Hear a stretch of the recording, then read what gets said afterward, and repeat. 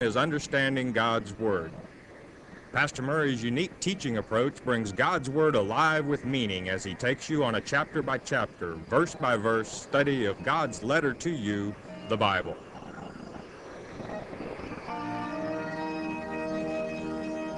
And now here is Pastor Arnold Murray. Good day to you. God bless you. Say welcome to the Shepherd's Chapel. Welcome to this family Bible study hour. Back in our Father's Word, the great book of St. John. You know, the Lord really loved St. John. He is the apostle that he loved. He chose him to deliver this book, this gospel, St. John. He chose him to do all three of the epistles of St. John, and plus the book of Revelation. So what a vast amount of knowledge God revealed through him that is utilized by the world today with Christians to know and understand the Word of God. We're going to pick it up here in chapter 2, and we're going to do a wedding. Let's get right into it with a word of wisdom from our Father. Chapter 2, verse 1, and it reads, "And the third day there was a marriage in Cana of Galilee, and the mother of Jesus was there." Now, let's understand, 3 days later means it was 3 days later after verse 43 of the prior chapter, where he had picked up Nathanael. He's picked up several extras. And evidently because Mother Mary is a friend of this family, a point that she was invited, and then naturally Christ would be invited, there were several extras. This will probably cause them to run out of the wedding wine, that being one of the reasons. Cana, of course, means reeds. This was about 8 miles due north of Nazareth, okay? So, therefore, the kinship or the familiarity with the family. Verse 2, "And both Jesus was called and his disciples to the marriage." And so we've got extra people here. Verse 3, "And when they wanted wine, the mother of Jesus said unto him, They have no wine." They've run out. Verse 4, "And Jesus said unto her, Woman, what have I to do with thee? Mine hour is not yet come." This is a gross mistranslation. It is done very politely. And it says, "Madam, it is not my time for a wedding." So what has this to do with us, that this family would run out? What he wants you to do is to know he is looking forward to that wedding, the wedding of his. This will be the first miracle that he performs. As he told Nathanael in the closing verse of the chapter before, you haven't seen anything yet. And he would do this, which would ultimately be symbolic of his blood, would be the very wine itself.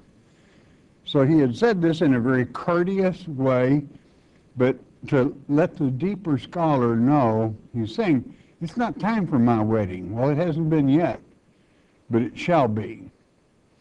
Verse 5, "His mother said unto the servants, Whatsoever he saith unto you, do it." So this again, analyze that just a little bit. If Mary had authority to tell the servants what to do, they were pretty close. So this would be really a close family. She knew that Christ would handle it. Verse 6, "And there were set there 6 water pots of stone, after the manner of the purifying of the Jews, containing 2 or 3 firkins apiece." Now, a firkin is about 9 U.S. gallons. So these are pretty good size. I do not think that he would have gone used them if it were 2, because 2 times 6 would be have 2 times, rather 9 times, and 9 gallons would have run it up to 18. But anyway, I'm pretty sure it would have been 3 farthings apiece. That'd be 3 nines of 27 gallons a jar. So we're talking about quite a miracle here. Verse 7, Jesus said unto them, fill the water pots with water. That's plain old H2O. And they filled them up to the brim, right to the top. Verse 8, and he said unto them, draw out now and bear unto the governor of the feast, and they bear it. In other words, the governor of the feast is one that would have to approve the beverage, that it was met his satisfaction, and that it was able to fulfill the needs of their moment. So having done that, in verse 9, when the ruler of the feast had tasted the water that was made wine, that's yayin, okay, and knew not whence it was, but the servants which drew the water knew, I mean, they'd observed it. The governor of the feast called the bridegroom, and this is the one that is responsible for providing all these essentials. Verse 10, and he saith unto him, every man at the beginning doth set forth good wine, the very best he's got. And when men have well drunk, then they that which is worse. But thou hast kept the good wine until now. You kept the very best until now. Now, you're going to have some people that will tell you Christ would never make wine. And this, he was simply, it was grape juice. And you see, that won't fly. Don't ever mistranslate God's word. The very purification of the wine signifies Christ's blood. Because when you purify the vine, that's to say the grape, all of the sediments rise to the top and are skimmed away, and what is pure is pure. The process of fermentation purifies the substance. So therefore, it was wine. But how does a student document that, the fact that it was not grape juice, but was the purest wine you could ever find anywhere? From the word translated in the English, drunk, in verse 10. The word is methos, and it means to drink to intoxication. Now, grape juice will not intoxicate, but yayin, if you drink too much, would. It would intoxicate you.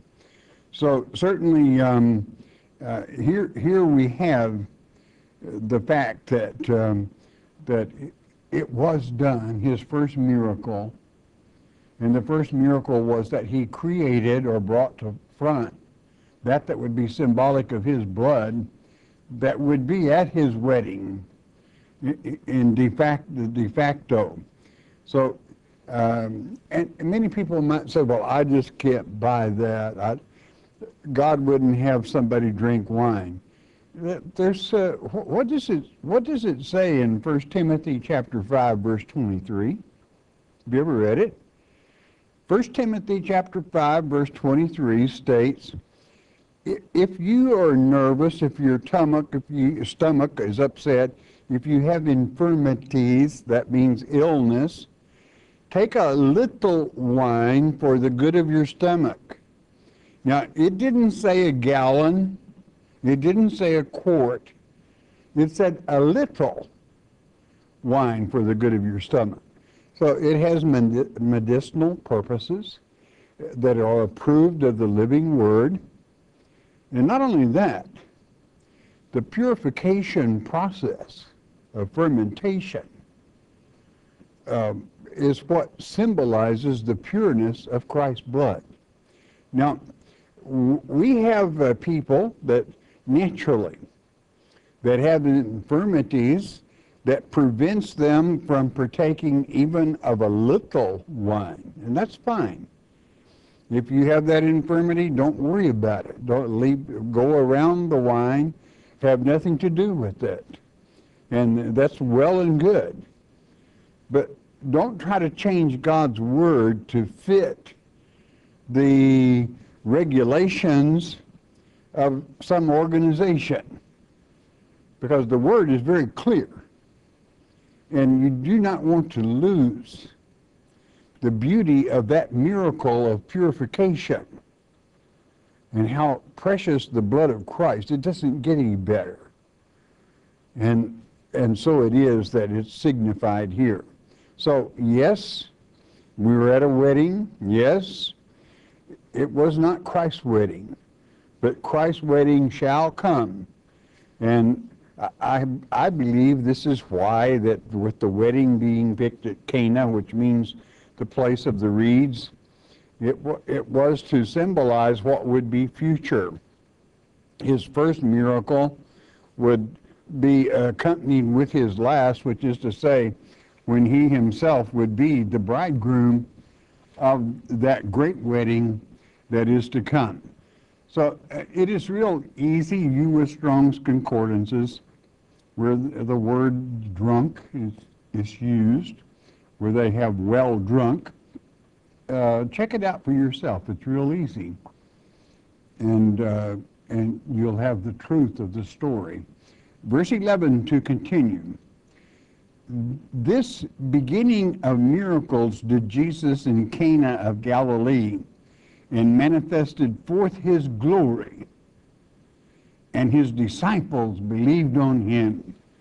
In other words, this very act brought forth the very glory of Christ that looks forward to that great wedding and that day in advance, but at the same time to assist, and the miracles naturally would cause belief, but the fact, the teaching thereof and the following, the message that is locked in is a beautiful message.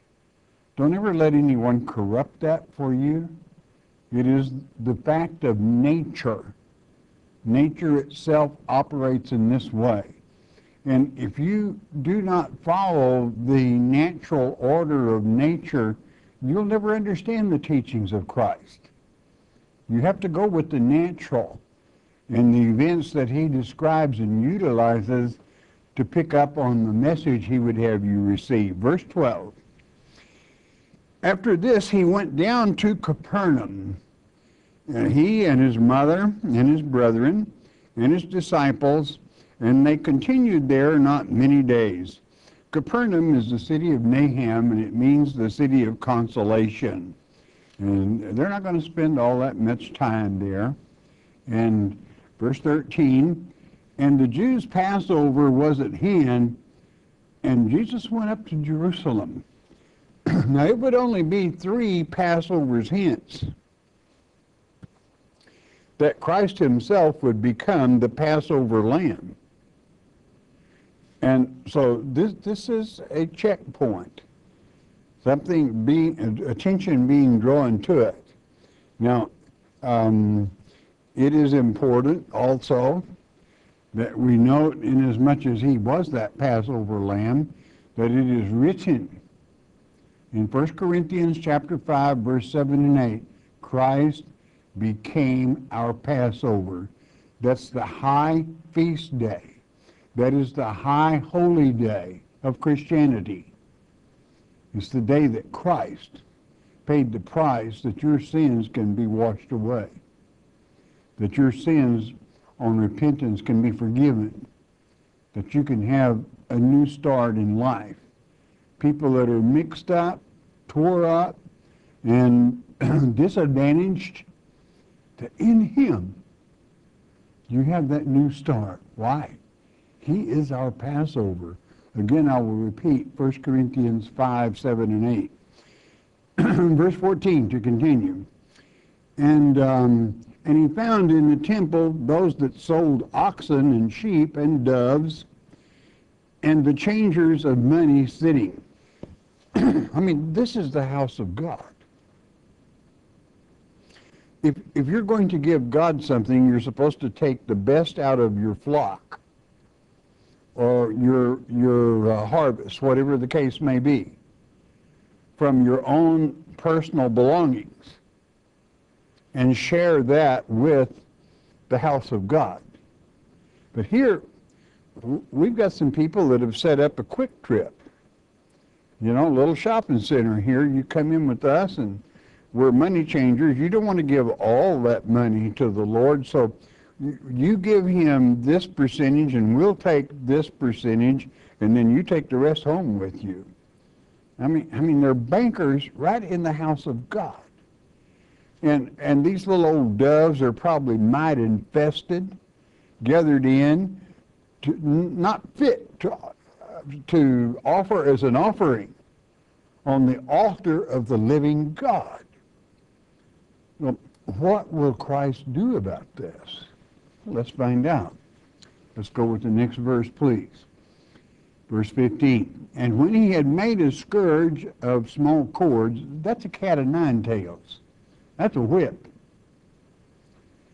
He drove them all out of the temple, and the sheep and the oxen, and poured out the changers' money, and overthrew the tables. I mean, you could hear that stuff ring down on those marble decks for miles to go there. But he cleaned house. He would not tolerate. Well, oh dear Lord, you mean Jesus would do something like that? Well, it's written. Do you believe God's word or do you not? Naturally, he did it. That's his purpose, was to clean. He's the head, he's the bridegroom, the head accountant. He's who's responsible. And when he sees someone mislead the children, he cleans house. And that's as it should be. They deserve to have it all torn up. They deserve to be thrown out. Now, you got to remember, though, we're going to have a little bit of a problem here. Because the synagogue or the church itself gets a little cut off of all this.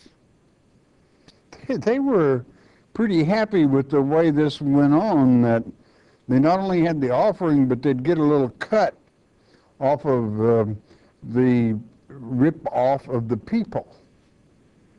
That's not a very godly thing, is it? Well, you'll hear about it before it's over, because they're going to ask Christ, by what authority do you do this?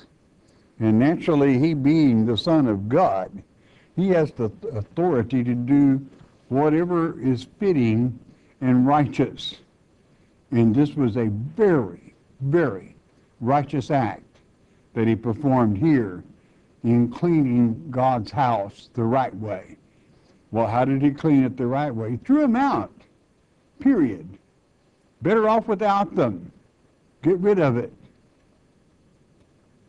Verse 16. And he said unto them that sold doves, take these things hence.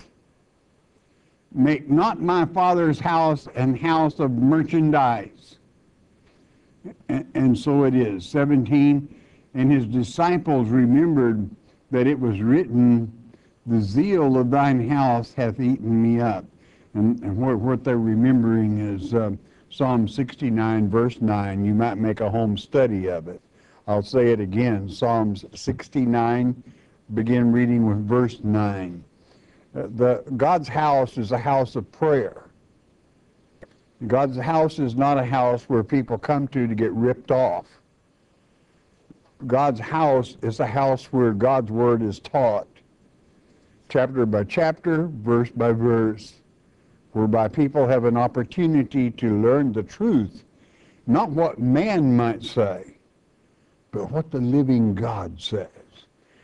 It is a hard thing for some to deal with, to picture Christ plaiting together a cat of nine tails, You know, that can sting. And I mean, he plowed into them. They didn't have to wonder, are we welcome here? They knew they were very unwelcome. And so, therefore, no, if you have a church that does not have discipline, you don't have a church at all. Every house of God must be disciplined according to God's discipline, not necessarily that of man. Man has a way of taking shortcuts sometimes, and he shouldn't, and so it is. But anyway, they knew the scriptures. God knew long ago that it would happen. He put it in the book to be on guard against it. Verse 18. Then answered the Jews and said unto him, What sign showest thou unto us, seeing that thou doest these things? Document to us that you have the authority to come into this house, throw out, the money changers, you scattered everything, you got rid of all the offerings, the filth. By what authority? Show us a sign for that. And there they had standing before them the Son of God. If they had only known that they needed no other miracle other than his presence, the miracle he had just completed at that great wedding in Cana. But here they disbelieve, and he got into their pockets a little bit. And that doesn't work out real well, does it? They wanted to know by what authority. And verse 19, what does he answer? Jesus answered and said unto them, Destroy this temple, and in 3 days I will raise it up. Now, this would be, they will remember this, and you might well remember it, because at Christ's trial, this will be used against him. And it took 40-something years to build this temple. And he said, I can do it in 3 days. But what is he truly talking about? The student knows. It's his resurrection. Put him in the tomb, and in 3 days, he will resurrect and will establish the true temple, which is the many-membered body of the Lord Jesus Christ. And many people wonder, well, when is the temple going to be built? It's being built every day. Every time that the teaching of the Lord Jesus Christ goes out, new people become members of that temple. You see, it's not a temple made with hands. It's a temple made by the very presence and the Spirit of the living God. But this will be used against him in his trial falsely, and because they would never, ever understand. And so it is that he could do this in 3 days, because why? There's only one sign, the sign of Jonah in the whale's belly 3 days and out, that this would come to pass. Verse 20. Then said the Jews, 46 years was this temple in building, and wilt thou rear it up in 3 days? Question. How could you possibly do that? They have no conception whatsoever of who they're dealing with here. Verse 21, and he spake, but he spake of the temple of his body, and that was the temple of his body. Where in another place, as I've stated earlier, he would say, they're going to say, we want a sign. He said, the only sign you're going to have is the sign of Jonah. And Jonah's being that sign to save Nineveh, the very enemies of Israel. Jonah tried to prevent that. A lot of people think he was a coward. He wasn't a coward, he was a hero. He was trying to save his own people. But anyway, God prepared the whale, the fish, and he was in that fish belly for 3 days and 3 nights, and was regurgitated out in the side of some citizens of Nineveh. They just happened to worship a fish god. And when this fish brought forth this man, they received their Messiah. That's why Jonah could walk through and people would believe him, and he converted the whole city of Nineveh, basically. But what Christ is saying here is that's the sign. 3 days and 3 nights I'll be in the tomb. But then I'm going to come forth. And you haven't seen anything to what Christianity will do to this world. It will start out maybe with 120. And it will spread and it will grow. And the truth will abound. And people will hear. And you will see a temple in a many-membered body that you could never imagine. You cannot defeat God's children. God's children always win. When you obey God, when you stay with him, you're always going to be blessed and you will always be with him. Verse 22. When therefore he was risen from the dead, his disciples remembered that he had said this unto them, and they believed the scripture and the word which Jesus had said. Christ's life proves itself out if you just observe and watch and listen to him, to his teachings. You will always understand his way. Verse 23, and when he was in Jerusalem at the Passover, in the feast day, many believed in his name when they saw the miracles which he did. Naturally, miracles are a beautiful thing. It is the power of the finger of God that goes forth. Do miracles still happen? Yes, they do. In a way many people don't even see nor understand. And certainly his name is what is important. They believed in his name. Well, what is that name? Jesus. What is Jesus? Yeshua. What is Yeshua? It's Yahweh's Savior. In other words, they believed he was the Savior of the world. And when you find salvation, never let anyone shake that salvation from you by presenting to you a Christ other than Yeshua. Because the false Christ shall come first. It is written by John in the Revelation. It is written in many places in the Gospels that the Antichrist would return before the true Christ did. So he's going to claim to be a Savior. That's why he's called instead of Christ. Why? Because he tries to take Christ's place. You don't want to let that happen when you have the true Passover, which is to say the Lord Jesus Christ and the miracles that he performs when he touches you and those around you. Verse 24, but Jesus did not commit himself unto them because he knew all men. In other words, he knew human nature. He knew what human nature would do. And even today, when you teach God's Word, you must understand human nature and how humans will do. Verse 25 to complete the chapter. And he needed not that any should testify of man, for he knew what was in man. He knew humanity, and he knew not to entrust his messiahship at this time to this humanity, this mass of humanity. Again, what is it? Natural humans.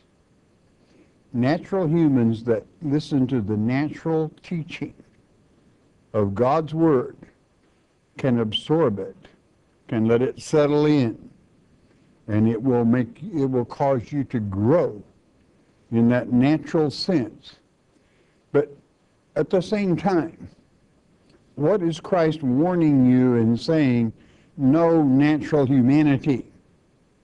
Because they will take your lunch if you're not ahead of them. They can make things pretty rough on you. So you have to look at the steer of our faith, that is to say, God himself, and know that he always takes care of his own. And as he guides and leads the many-membered body that goes all the way around the world, and thank our Heavenly Father, we have a platform that goes all the way around the world, that many-membered body can touch spiritually in the very truth of God. But at the same time, be aware of human nature in this world of troubled times, because humanity will do as humanity chooses. Some humanity chooses not to be good, but they cannot infringe on your freedom to be a Christian, a follower of the true Passover, which is to say the Lord Jesus Christ, and to receive his blessings, when many that follow humanity and its bad ways will receive cursings. You don't need to go there. You need the blessings. It is God's promise that when you understand the nature of things, the nature of the beast, I could even say, the nature of humanity, don't underestimate it. Don't try to put it off as something it isn't. Why? It's reality, and you live in a real world. But Christ will always see you through if you will have the faith to stay in his knowledge, that is to say, his word. For what did you learn in the first chapter of this great book? That in the beginning was the Word, and the Word was with God, and the Word was God. And then what did you learn in the later verse? That the Word became flesh and walked among men, meaning Christ was God in this dimension, that we could see him, that we could hear that word. So listen to his word, and you will always have the victory. All right, bless your hearts. Don't miss the next lecture. You listen a moment, won't you please? The Mark of the Beast on CD is our free introductory offer to you. What is the Mark of the Beast? Many false teachers would have you believe it will be a tattoo on your forehead or a computer chip implanted under your skin. It is getting late in the game. You need to know what the Mark of the Beast is. As it's written in Revelation chapter 13, verse 8, many will be deceived. There is no need for you to be deceived. Christ said in Mark 13:23, "Behold, I have foretold you all things." Jesus indeed told us how not to be deceived, and Pastor Arnold Murray takes you on a step-by-step study of God's Word concerning this critical subject, the Mark of the Beast. The telephone call is free. The CD is free. We don't even ask for the shipping and handling. It is free as well. All you need to do is call 800-643-4645 to request your one-time, one-per-household copy of the Mark of the Beast. You may also request your free CD by mailing your request to Shepherd's Chapel, Post Office Box 416, Gravette, Arkansas 72736. Don't be deceived by Satan. And there we are back again. Let's have the 800 number, please. 1-800-643-4645.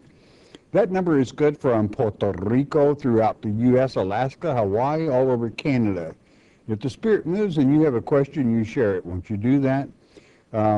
Please never ask a question about a denomination, a reverend. We're not going to judge people. Do you know why? We have a judge. It's our Father. He doesn't appreciate anyone else judging. But let your question be as things you might be concerned with, and let God's blessings flow. Those of you that listen by shortwave around the world, it's always a pleasure hearing from you. And your announcer at the end of the hour will give you our mailing address. You got a prayer request? You don't need that number. You don't need an address. He knows what you're thinking even. You don't even have to say it out loud. Right? He's got time for you. He created your soul, and he created your DNA, and it's different than any other human being because he wanted somebody unique. But he wants you to love him, and if you want his blessings, you'll remember that. Father, around the globe we come, we ask that you lead, guide, direct, Father. Touch in Yeshua's precious name. Thank you, Father. Amen. Okay, question time. We've got, this would be Kinshire.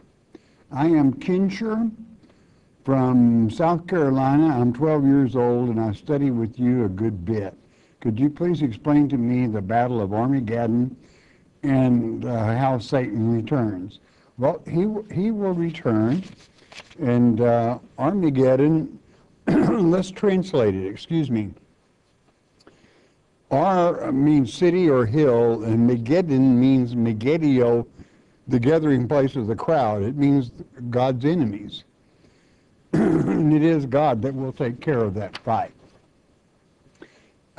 Just as he will overcome at the Battle of Hamongog, which is a separate battle to the north. Sue from Tennessee. Where in the Bible can I find that it states there is no rapture? Well, where can you find in the Bible that the word rapture is even used? That would be the easiest thing, would be for you to prove that the Bible even speaks of a rapture, because it doesn't. But people have spoken it until people hear it. And probably many people right now are saying, well, I can show him. I'll go to my Bible. You're not going to find it. You may find in 1 Thessalonians chapter 4, where he said, if you are a believer in the Lord Jesus Christ, and I don't want you to be ignorant like the heathen, if you believe Christ resurrected from the dead, then you better believe that all those that are dead in him or asleep in him have risen already. They're gone. They're not out here in some hole in the ground. They are with the Father. And then at the last trump, we who are alive and remain cannot precede the dead. Why? Because they're already gone. It's just that simple. But the false Christ coming first, claiming to be Christ, and he probably is going to teach the rapture doctrine, which is not biblical. Many people might jump on his wagon because they haven't studied God's Word. Larry from Virginia, where does it state that all souls return to the Father who gave it? I've searched the Bible, but I cannot find it unless I missed it somewhere. Ecclesiastes chapter 12, verse 7. It says here, the silver cord part. That means you kick the bucket, okay? That instantly, or right away when that cord parts, your spirit, which is the intellect of your soul, meaning your soul and spirit body, returns to the Father that gave it, okay?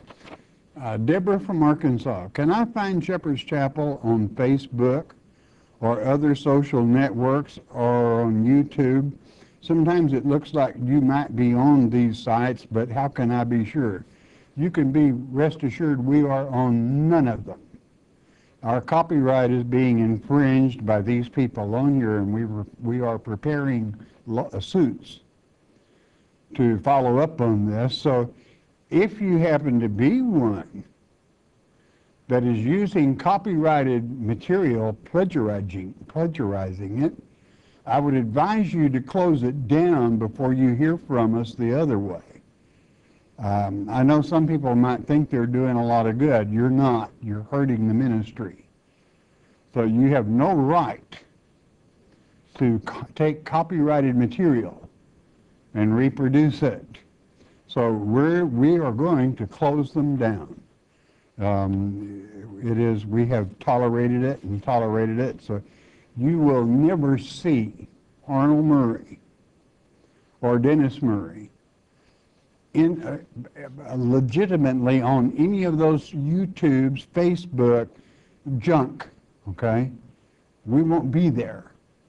We have our own network on television, as well as, and we do have a website. One, that's all. And anyone that claims to be, I've even noticed that some people claim to be myself on those places. Well, I haven't been there, and they're liars. So anyway, we're ready to start the suing process, and we'll see how it comes about. When you think you've seen us, you have not seen us, but we're not there, and you're looking at a bunch of people plagiarizing. They have no right to do it. Eugene from Pennsylvania, keep up the good word. We're going to. I watch you and listen on, thank you. The Lord's Prayer, and lead me not into temptation. This can't mean asking the Lord not to lead us into temptation. How does that line fit in the prayer? It means do not try me past what I can handle, okay? So rather than temptation, translate it trial. You always say God bless, or bless God rather, and he will bless you. How do you as mere mortals with no powers bless God? Well, what does he want from you? You bless him by giving him what he wants. Have you ever read Hosea 6:6? Do you know what it says? It says, I do not want your burnt offerings. I want your grace. That's your love. I want you to love him. That's what sacrifices will be in the millennium and eternity, is your love for him. That blesses him, and he loves it. Daniel from New Hampshire. My name is Daniel. I have loved our Lord and Savior for as long as I can remember, although I haven't always acted like it. Most of my life I found it hard to believe things I was taught. Just didn't make sense to me, and it caused a conflict in my soul. One day I cried out for help. The next morning I found Shepherd's Chapel. I've been studying with you for a few months now, and I know I was right to question a lot of what I was taught. I am 62 years old, and my soul has become calm, and I feel I can fight the good fight. Thank you for your teaching. I do have a couple of questions. If there is no gender in heaven, how could the fallen angels seduce woman? What was Adam made in the image of? God and the angels. So not Eve, but Adam. They were male. Okay. Why do we only use 10% of our brain power? In flesh bodies, you have all kinds of hang-ups, so that's all God allows. But thanks for being with us. Appreciate it. Irene from Arizona. Was there a snake in the garden? Thank you for your teaching. I now understand that Satan was the tree. I'm wondering what the snake did. Well, understand the serpent it means in the Hebrew tongue the glistening one. It's one of Satan's names. I want you to know there in Snowflake that which I'm familiar with you by mail, that is communication. And know and understand in Revelation chapter 12, verse 6 and 7, you find out that the serpent is one of Satan's names. It is Satan. Or you can go on to Revelation chapter 20 in the first 3 verses, and you see that the serpent is one of Satan's names, all right? So he was the tree of the knowledge of good and evil, and he was that serpent, the glistening one. Okay, this would be, looking for a name, Pastor Maria, what Shepherd's Chapel? This is Tracy from Washington. I have a question about Ephesians 6:13, where it states, you may be able to withstand in the evil day. Does the evil day happen to us all at the same time, or do each of us face this day at separate times? Do I just not understand? Oh, you're okay. Naturally, the Antichrist comes to earth, and you must stand against the wiles of Satan in that same 6th chapter, Ephesians. What is it? It's talking about put on all the gospel armor, every piece of it. And then you don't have to worry about standing against Satan. He'll run from you. He'll be afraid of you. Glees from Texas. Thank you so much for all you do. You're welcome to help us understand the Word of God. I would appreciate it if you would answer the following question and send me a print of. Okay, we can do that. In the book of Acts, it reads that Ananias, chapter 22, 12 through 13, with the Holy Spirit was a Christian and helped Saul recover his eyesight. Then in chapter 23:2, Ananias orders Paul to be slapped on the mouth. There were about 5 or 6 Ananiases in God's Word. So it's 2 different people. Okay. Ananias was also way back in chapter 9 and 10 where Paul's conversion took place. But the Ananias that was the chief priest at that time was a scoundrel. Okay. This is one of the reasons that I like to recommend the Smith's Bible Dictionary from our library. Because when you look up Ananias, it will give you all 6 of them, or however many there are, and what they did. It would help you with a lot of confusion. And hopefully, Bill from Buffalo. I still cannot find the difference in my Strong's Concordance for the Hebrew spelling of man, of the 6-day creation, and the man referring to Adam in chapter 2. Because it's 3 different words. Eth ha'adam. You're just reading the word Adam. It's Eth ha'adam is a separate man. And that's the way you tell. You're not basically, you're going to need a set of manuscripts. Anyone that really wants to investigate that, you need to order my teaching on the first 6 chapters of Genesis, and I show you the Hebrew on the screen and the DVD and teach you how to read it, if it's that important to you. Alice from Virginia. How can I prove to my family that Christ was not in the grave 3,000 years if a day is as 1,000 years? We do so appreciate your teaching ministry and listen every night. It's on. Well, thank you. Well, you know, we covered it today, really, your answer. The answer is, the only sign you're going to have is the sign of Jonas. Jonas definitely was not in the whale's belly for 3,000 years. And what is confusing the family is they're reading 2 Peter chapter 3 verses, 7 and 8, that states, be not ignorant of this fact that one day with God is as 1,000 years. But he was only in the tomb 3 days. You can measure it. He went into the tomb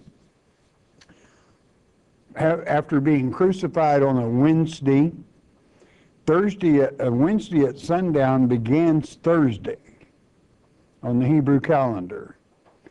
And Thursday was the first day, and then Thursday at sundown began Friday, which was the second day, all the way till sundown on Friday. Then would become Saturday, and sometime in the night on Saturday he resurrected. Carol from North Carolina. Pastor, what is the difference between Judah and Israel? Well, they're 2 separate houses.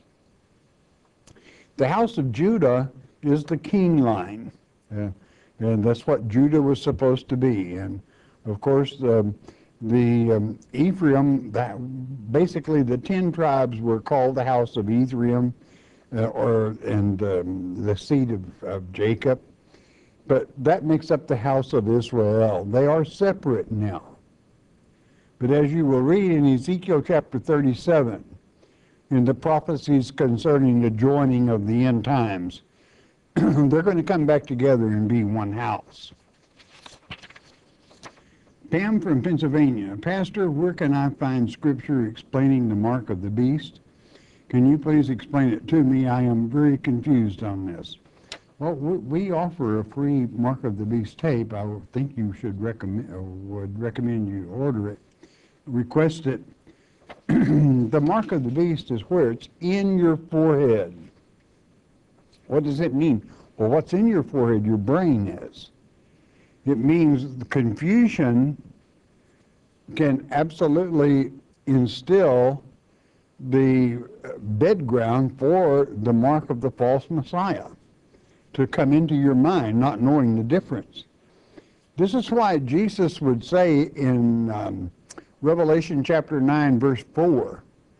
Satan, you can go down to earth and you can sting everybody down there except those that have the seal of God in their forehead.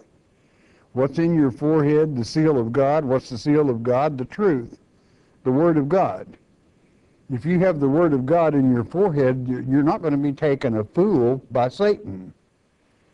He's going to run from you. Anita from Missouri. Pastor Murray, you say that once saved, always saved is not the fact. Why do you not use Ezekiel 33, 16, and 19 to back up your statement? Could you please fill me in? Well, that would be a help, but it's common sense also. A lot of people that think they are saved never read the Bible because of false teaching, or bad teaching, maybe I should say. I'm not going to judge anybody.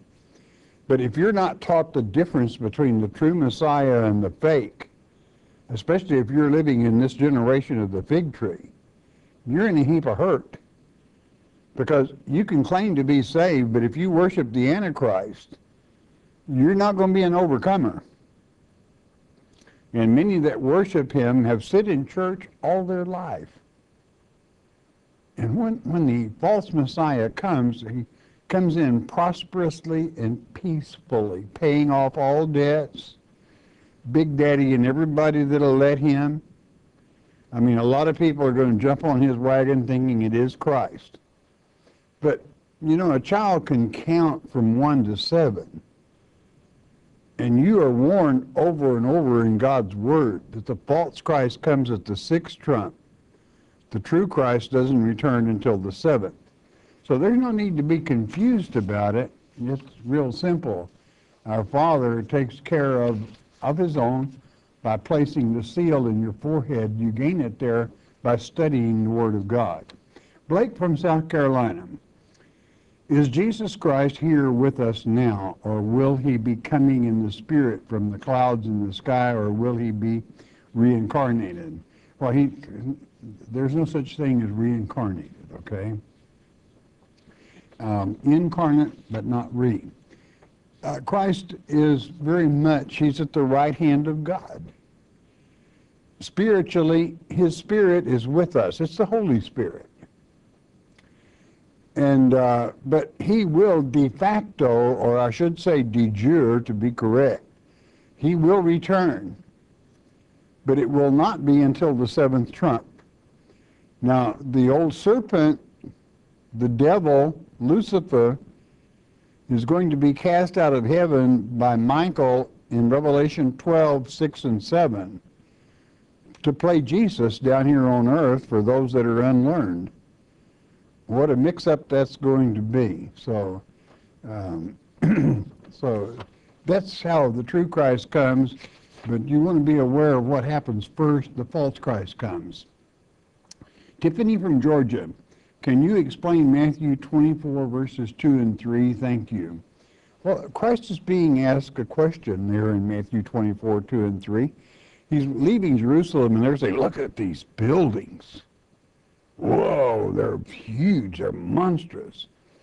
And then he tells them in 3 what the sign will be of his coming and what the sign will be for the end of this world. And then he continues on in the following verses in Matthew 24 and gives you all 7 seals, all 7 trumps, and all 7 vials.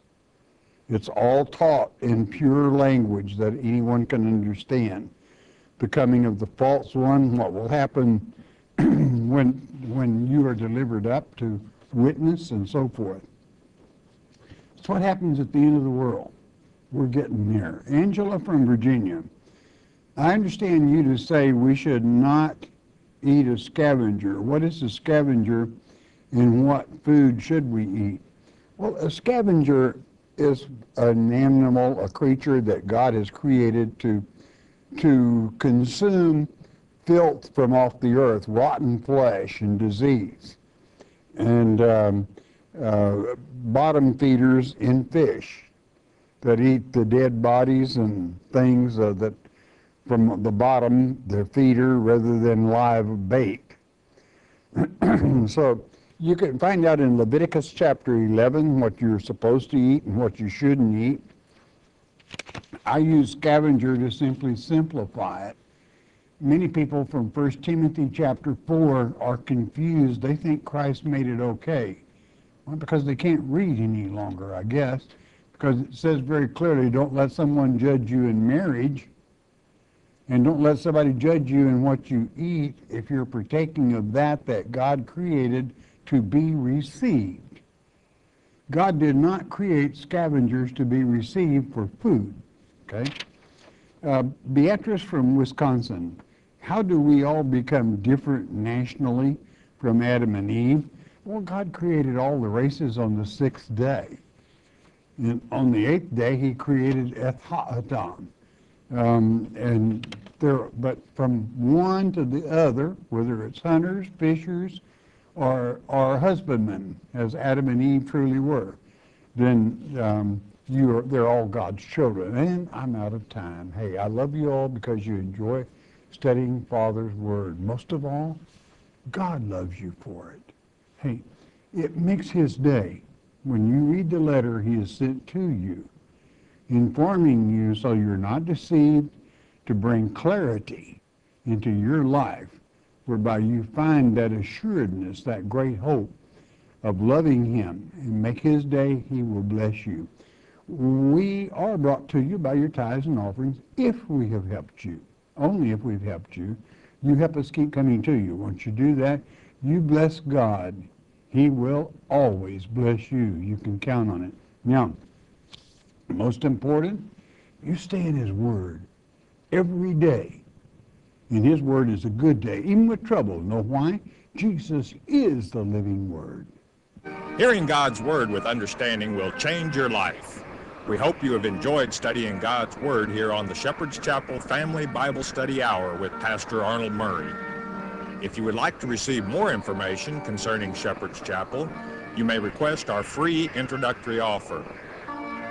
Our introductory offer contains the Mark of the Beast audio tape, our monthly newsletter with a written Bible study, a tape catalog, and a list of written reference works available through Shepherd's Chapel. To request our free introductory offer by telephone, call 800-643-4645 24 hours a day. You may also request our introductory offer by writing to Shepherd's Chapel, Post Office Box 416, Gravette, Arkansas 72736. Once again, that's Shepherd's Chapel, Post Office Box 416, Gravette, Arkansas 72736.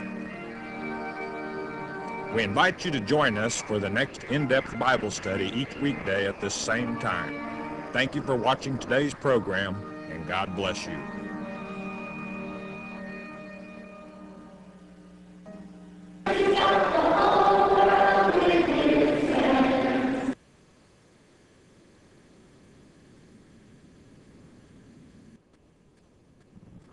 The book of Peter. Here we have two books, 1st and 2nd Peter, that are absolutely fascinating. That great old fisherman telling us, leading us, directing us, guiding us, going into the depth, if you would, in that second book, into the 3 earth ages, giving the most accurate recorded account of the events that transpire and document that there are 3 earth ages, that there was one before this one, and one to come.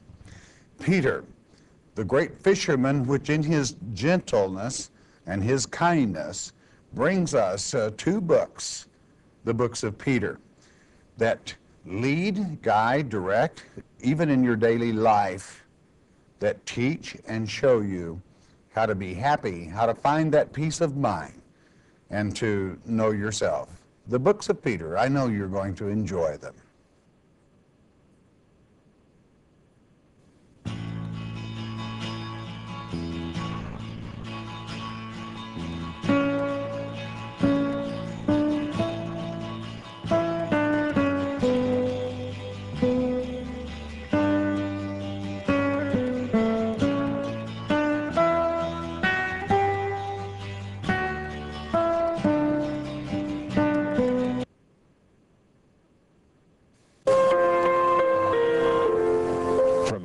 Arkansas, this is with Pastor Arnold Murray.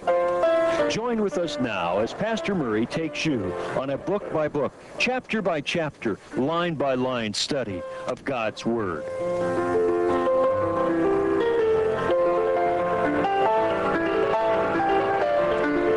Now, here is Pastor Murray. Okay, good day to you. God bless you. We've been waiting on you to get right into the Word. We're just going to kind of visit along a little bit. We're going to talk about your destiny, a subject that interests everyone, for you cannot help but wonder, what does the Bible mean to me? What is my place in it? Probably better said. We're going to address that a little bit as Christians.